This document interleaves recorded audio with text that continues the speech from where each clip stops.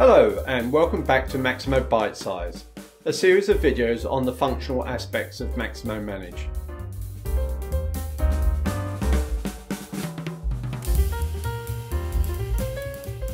Good morning, I'm Andrew Jeffrey and this is the 11th episode in the series on asset management. Today we'll look at another asset feature that you won't find with locations, asset downtime. Please subscribe to the Maximo Secrets channel so that you don't miss out on new episodes as they are being published.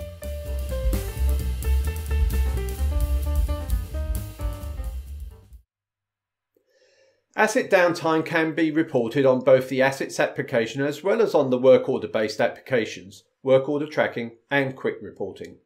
And so we'll cover both in this video. There are slight differences between how it works on assets versus work orders. There are two aspects to asset downtime, the changing of the asset up-down status and the reporting of downtime. We'll see that the two do create the same records behind the scenes. There are some rules around how downtime hours are calculated and we will be covering this. Finally, we'll discuss a few settings in the organisations application that affect the work order based applications. So let's get started.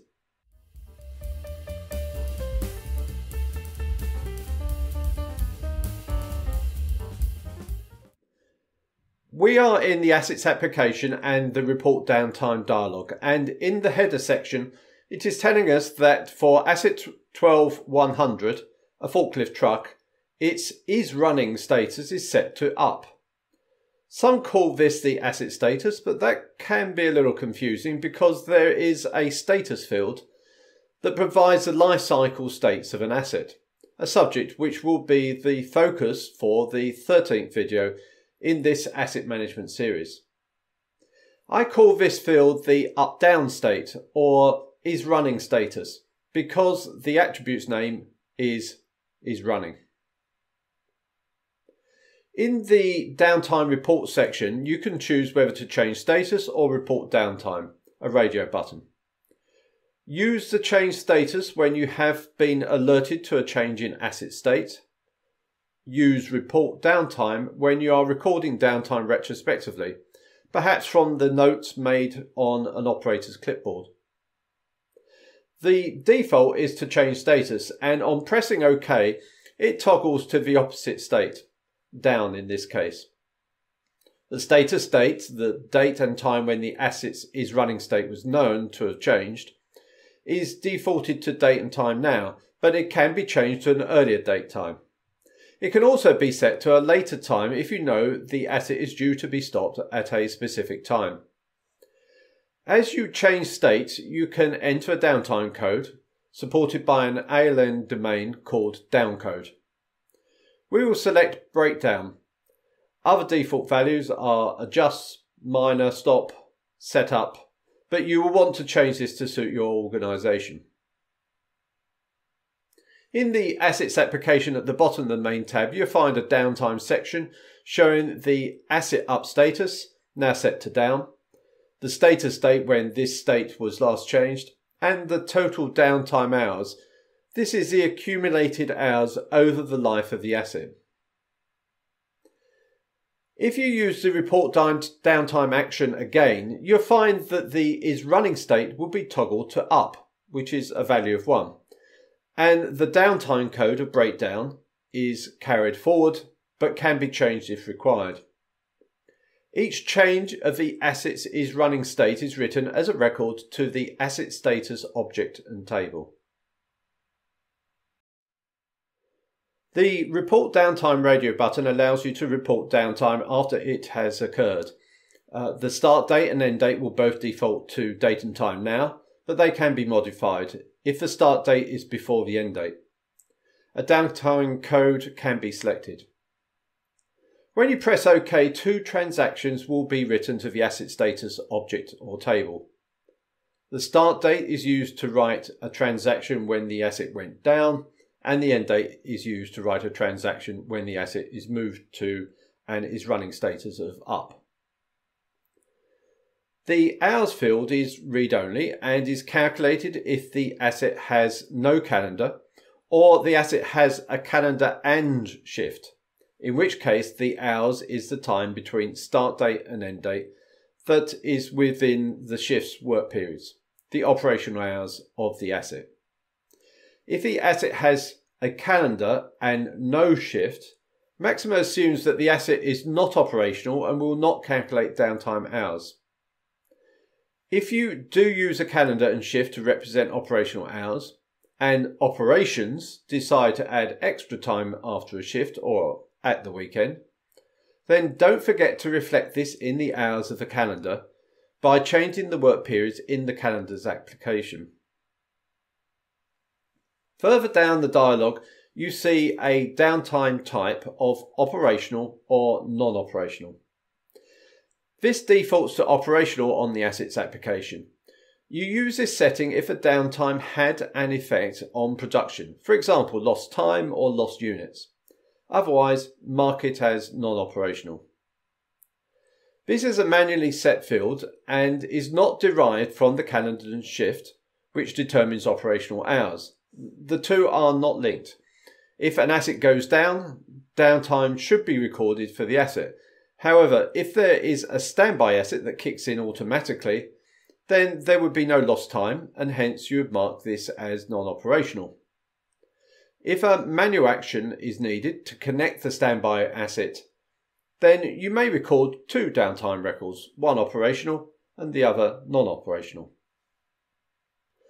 When you define your downtime codes, it is worth playing through some scenarios and determining what would be marked as operational and non-operational downtime, and how planned and unplanned downtime will be derived. There is no field in Maximo that indicates this. The Manage Downtime History action in the Assets application allows you to see all the downtime records for the asset, whether made direct against the asset or via a work order. It is how you can verify the accumulated hours that is shown in the Total Downtime field on the Assets main tab. Most of the fields in this dialog can be modified, including the start date and end date, but there are validations to ensure that you do not overlap the records.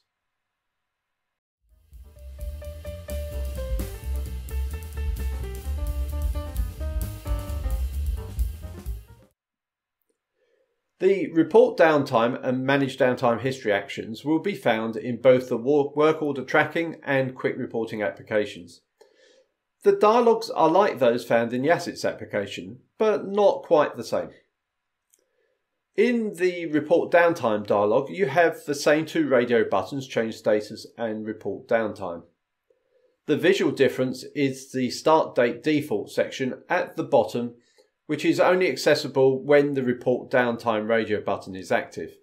For Change Status, it will be greyed out. We'll see in the next section that there are organisation application settings that define which radio button is the default. The observant of you might notice that the downtime type defaults to non-operational on a work order. It was operational on the Assets application. This is controlled from the library XML file. When you choose Change Status, then when you return to the Report Downtime action to bring the asset back to an is running state of up, there will be a few additional fields in the header of a dialog to indicate the work order, the downtime start date and time, downtime code, and who originally reported that the asset was down. The Report Downtime action functions in the same way as for the Assets application, except when using the Report Downtime radio button.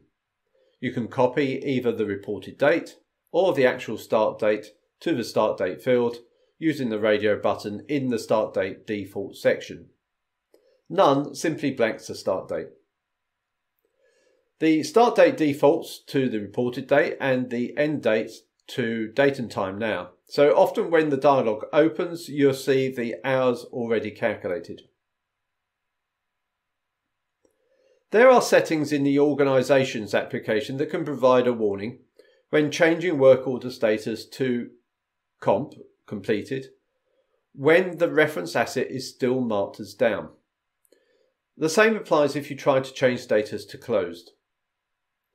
It may seem obvious, but unless the work order has an asset, you will not be able to use the report downtime or manage downtime history actions. The manage downtime history action from the work order based applications is a little different from that in the assets application, as it only shows the downtime records for the work order.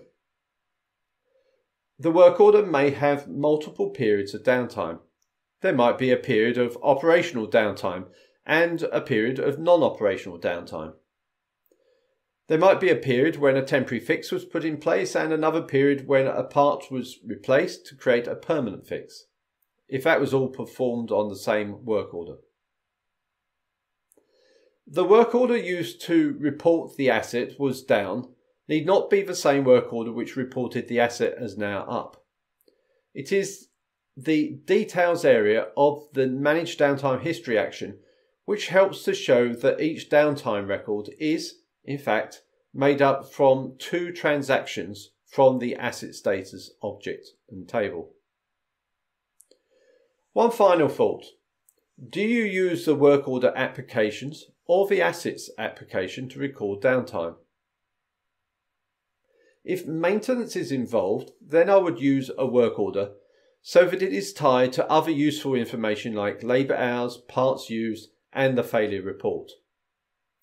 For operator-initiated downtime, for example minor stop or tooling changes, use the assets application to record downtime.